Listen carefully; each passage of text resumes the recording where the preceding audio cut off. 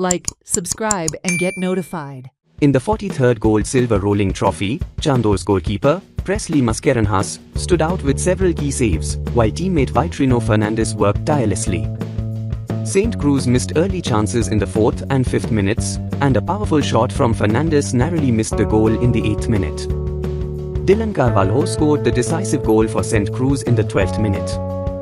Chandor's efforts to equalize were denied, including a diving save by Mascarenhas in the 20th minute and a last-minute attempt by Viraj Velip in the 48th minute. Dylan Carvalho was named Man of the Match, presented by Edwin Cipru Cardozo, ZP member.